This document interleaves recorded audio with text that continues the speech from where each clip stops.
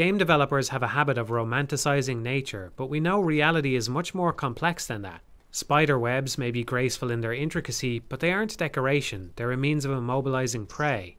Long-time viewers might have guessed that fairness is about the closest I ever get to defining a single trait which every game should have. In retrospect, I suppose that originates from a simple desire to correct a flaw in our own imperfect reality.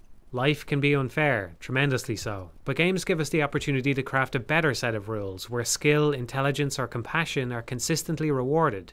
As much as it pains me to say, most games are just wish fulfillment when you dig down to that deeper level.